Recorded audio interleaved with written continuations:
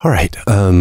Today we're going to talk about Module 4 and specifically the book of Hosea. So, Module 4 deals with Jonah, Hosea, Habakkuk, Nahum, and Zephaniah.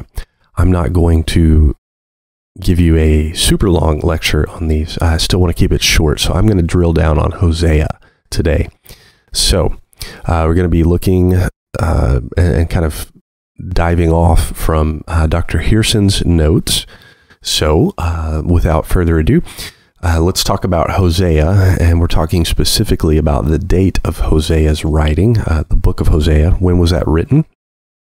The person Hosea prophesied during the reign of Jeroboam II, so sometime between 793 and 753 BC.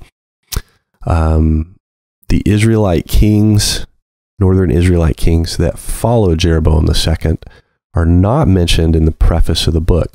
So it's possible that the final editor or the author who finished the work did not consider those to be important. It's kind of a question in there. So the person Hosea was a contemporary of Micah and Isaiah, and one of the last prophets in the northern kingdom. Israel had become proud and apostate at this time. That's the northern kingdom of Israel. Prosperity brought corruption among the people, the priests, and the leaders. And that, I think, is an interesting point that we need to remember. Prosperity brought corruption among the people, the priests, and the leaders.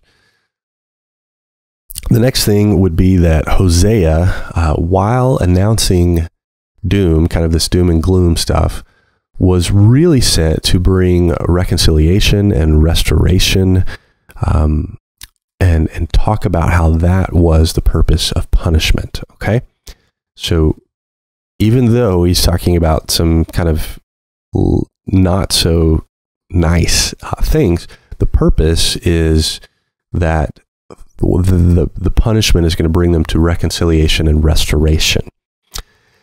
Then when we get down to Hosea and Gomer, this is on page 2 of his notes, we need to remember that this is not just an allegory. Hosea actually married this woman who was an adulteress and a prostitute, seems to be.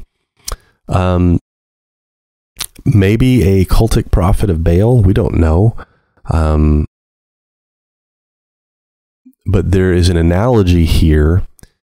Remember, this is a real event, but it functions as an analogy of covenantal unfaithfulness. So God's not only the God of justice. Hosea presents our God as someone who loves his people, and there are children of unfaithfulness, which have some symbolic names here. Jezreel.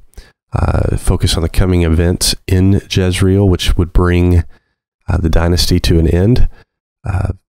Lo Ruhama, no compassion, not loved. When you love these names, don't name your kids stuff like this.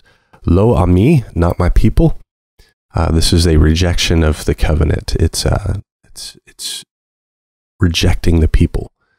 And then, as you move forward here, Hosea and his wife are tied. Linked to, by analogy, God and his wife in 2:23, which is the people of Israel. That's what we mean by God and his wife. We are not talking about an idea which has kind of hit prevalence lately, which is that, I'm trying to remember, I believe it's the goddess Astarte in Babylon, that they think could have been the wife of God. Well, no, that's not what this is talking about. This is talking about his people. Okay, so he threatens to remove her food and strip her bare as a way to shame an adulteress. This would be taking the agricultural blessings of the people, which we see happen later, and then exile eventually would remove the people from Baal sites and make it impossible to worship Baal.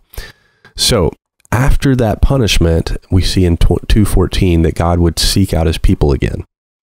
So there is a lot of analogy between what is going on here and what is going in the story of the prophet and his wife, there's an analogy there between what's going on between God and his people. So that's something we want to keep in mind here. And then as we move on down, I wanted to talk about on page 6, the final section overview here. So Hosea uses this marriage allegory to point out the constancy of God's love.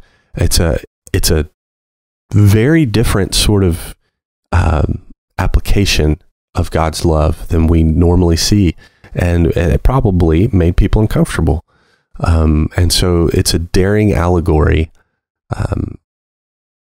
The focus of this prophecy is always on God and the abandoned one, rather than being preoccupied with the backsliding people. So the focus here is to show the harm and the damage done to God by showing what's done to Hosea.